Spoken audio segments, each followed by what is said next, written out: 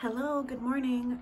I am here in my jammies. I don't plan on getting dressed today, so I figured, why not? Well, first off, I have a lovely friend and client who is getting married this weekend, and I was supposed to do her wedding makeup. I've done makeup on her as a bridesmaid, I think 5 or 6 times. And even though I don't technically do professional makeup anymore, just for my own reasons, I was really excited to do her wedding makeup because I've done her makeup so many times as a bridesmaid, and really cool and full circle to get to do her makeup as a bride, but I don't get to do that because of the lockdown. The good news for that is that when they do get to have their actual party for their wedding, I am going to do her makeup for that. So that's my kind of consolation prize, I guess. But today I'm going to do on my face the eye look that I would have done on her face, because she just is the most easygoing, the most lovely. She always trusts me and lets me do whatever I want with her makeup, which I always really appreciate. I already have moisturized my skin and primed my eyes. I also am wearing these really cute earrings that my friend Caitlin made me that she just dropped off, so I wanted to wear them because they're really pretty. Anyway, that's a side note. So because we're going bridal, I'm gonna do something fairly neutral with a little bit of a kind of pinky tone, because I kind of like those rosy tones for brides. I'm gonna use the Anastasia Sultry palette, which looks like that. I'm gonna take Twig first, which is this shade right here. And I'm gonna blend that across my crease. So if you wanted to see a true neutral look for me, because I know I did a neutral look before, but I put lime green in the inner corner because I'm out of control. This is gonna be that, because I would never put a bright, vibrant color on a bride, because it's just not, unless that was something they wore all the time. Oh, I should mention, I also have my brows done already. I'm gonna take Dystopian, which is that kind of rich chocolatey brown. I'm gonna take that just in my outer corner. Keep in mind too, I did want to say, when you see me blending in videos, I often, if I'm not talking while I'm blending, I will cut it out just to not make the videos super long, because for Instagram they need to be 15 minutes or less. So I often cut out a lot of my time I spend blending. I spend a long time blending shadows just to make sure that they are as soft and as blended looking as they can be. So if you feel how did it go from looking like this to looking like this, it's because I had to cut out myself just sitting here quietly blending. So pretty much always, you can over, I always want to say you can't overblend. You can overblend and you can kind of lose your colors a little bit, but you can always fix that by adding some more. So if you felt like you've gone a little too far with your blending, you can always add a little bit more to it. Most shadows won't just blend away. Some of them will. Really, really softly pressed eyeshadows, I find, are the ones that more often than not can just blend away like that. By softly pressed, I mean when you dip into them and there's a ton of kick up in your pan, there's a lot of powder in your pan, those are more softly pressed shadows, and they lots of times will disappear as you blend if you blend too much. And that's just something you have to kind of learn from playing within your own collection. Not every palette is like that. And some softly pressed palettes aren't like that. The Anastasia palettes are relatively soft pressed. I have tons of kick up in this pan. They don't blend away to nothing. As you can see, that brown is building and getting darker as we go. I'm gonna take a clean blending brush with no product on it and just kind of mesh those two together a little more. I'm gonna use my NYX glitter primer on my lid.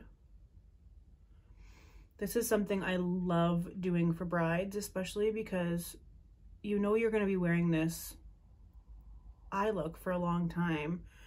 Normally I'm doing wedding makeup at anywhere from 5 in the morning to at the latest I'll be finishing around 10 or 11, sometimes noon, but I try to do the bride near the end just to make sure that she can have her makeup be the freshest out of everybody in the party. But you're wearing this makeup for a long time. For my own wedding, I was doing my own makeup at about 10 in the morning, and I wore it until we got back to the hotel at 3 o'clock in the morning, I think. 2 or 3 in the morning. It was really late. And my makeup still looked the same, except for I ripped off my fake lashes. I ripped those off, I think at 1 o'clock in the morning. because they were lifting from crying so much, but that's okay. They held on through what they needed to hold on through. No, maybe we'll do rose quartz just to get that little bit of a pinky, like bridal feel to it. So I'm just gonna place that where I put that glitter primer.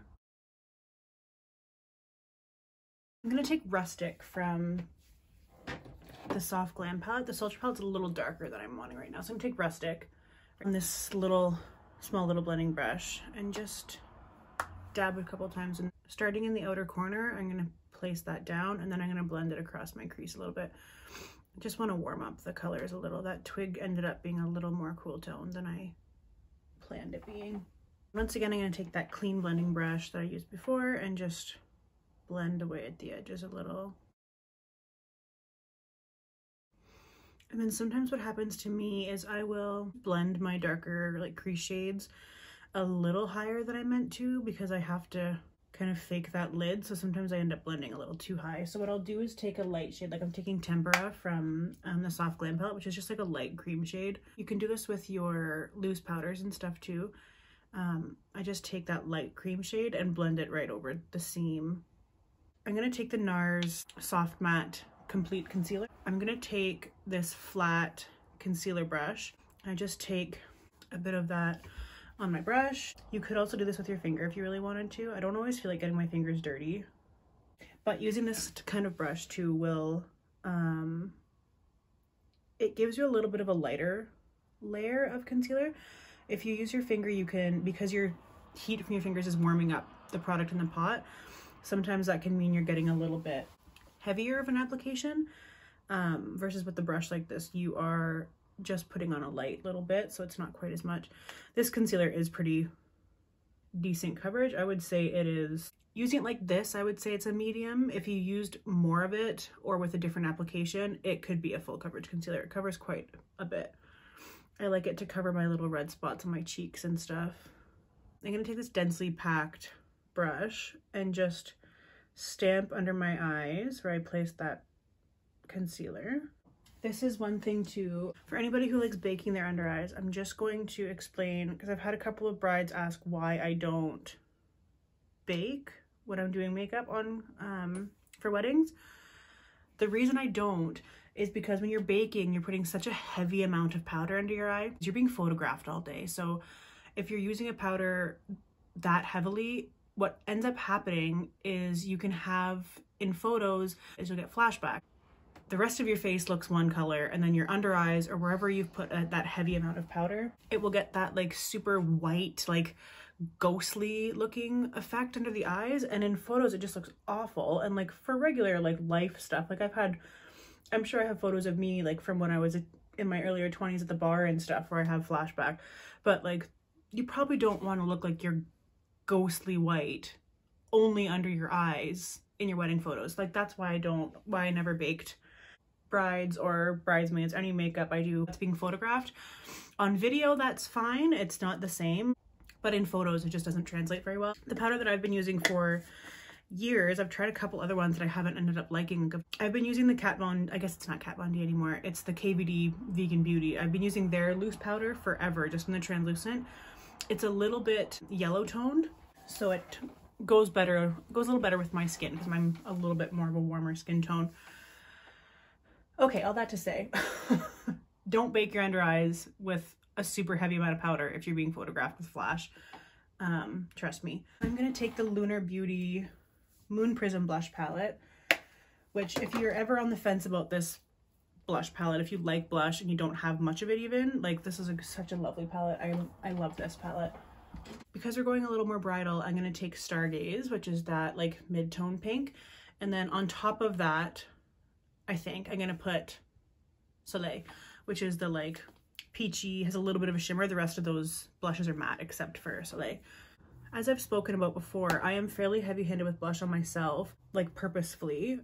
For weddings, I tend to go a little heavier on blush. Not quite as heavy as I go on myself, but I will go a little heavier on blush for brides because blush is something that fades pretty quickly and photos can really wash you out. So if you don't have any color on your cheeks, you end up just looking kind of flat in photos. So I like to do a little bit of a heavier application of blush because it will wear down quite a bit throughout the day. And I always will tell brides when I'm doing makeup on them, I let them look at the end to see what they think of it. I always say, everyone they get their makeup done wants to look at themselves this close up, like they put their mirror right to their face, look at every single detail, which is fine to look at the up close detail.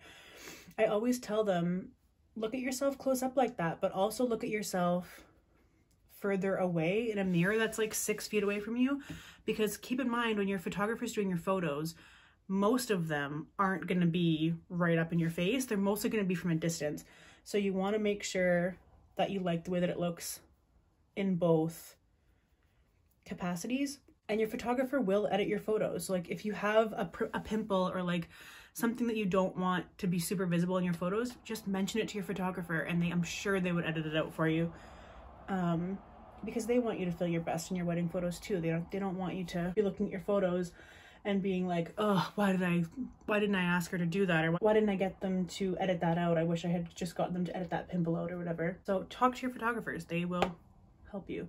I have mentioned this in passing quickly before, but I can't use the Anastasia shadows on my lower lash line because my eyes react to them in a way that is very uncomfortable. So I'm gonna take this guy, Taboo, from my ColourPop Bare Necessities palette. I'm taking that on my flat definer brush, and then I'm just gonna place that right along my lower lash line on the bottom here. And then with my teeny little taper blending brush, I'm gonna take that and blend out the edges a little. With my pinky, I'm gonna take Pearl right here, that light kind of creamy shade. Put that in my inner corner, just to give us a little bit of brightness there. And I'm just gonna put on some mascara off the camera. Okay, so I did put a warm brown liner in my waterline. I just used Woodsy from ColourPop, and then I just lined my lips with the Beauty Bay lip liner in the color Whip. I have this teeny little baby NARS Power Matte lip pigment. It's essentially just a liquid lipstick. Always tell brides and anyone I'm doing makeup on, find a lipstick that you like either from the drugstore. You don't have to go crazy and spend a lot of money on it. You can if you want to, but you don't have to. There's a ton of really nice lip products at the drugstore. Just grab one that you really like and bring it with you, because your lips are something that are going to wear off during the day, because talking and kissing and eating, they're the first thing that's going to be needing to be touched up. I quite like that applicator. It's a little stiffer than some other ones I've tried. That formula actually is really, it's very thin. It's very like watery almost. It covers like nice and opaque. It's really nice color actually. This color is called American Woman. Yeah, that's actually quite comfortable. If I was actually doing this look on a bride, I would most likely, like 9 times out of 10, be putting false lashes on her. I'm not putting them on myself because I don't feel like it. But I will tell you, when I do false lashes on brides, what I will do is take a brush like my little flat definer, take that and put a darker, I sometimes will do a dark brown, sometimes I'll do black eyeshadow, and just line their lash line with it on the top. That way, when you place your lashes, there's that little bit of darkness there, so they're not so obvious that they're false lashes. And then once you place your lash on, wait for your glue to dry completely, and then I will take the same color that I used to line the eye, and then I'll put a little bit more on top of the lash, because sometimes you'll be able to see the glue. So if you put that shadow right on top of the glue, it blends in a lot better. Makes it a lot less noticeable that you have false lashes on. Oh my god, I didn't put a highlighter on. Take the Anastasia Amrezy highlight and just put that on. Yeah, so this was my kind of loose representation of a bridal look, because I can't do Ashley's bridal makeup this weekend. I hope you all have a lovely Wednesday, I think it is today, right? I hope you all have a lovely Wednesday. Enjoy the rest of your week. I hope you're enjoying the sunshine. I really am. It's really nice to sit at the window and just like have the sun coming in. It's lovely. Yeah, that's it for me. Bye.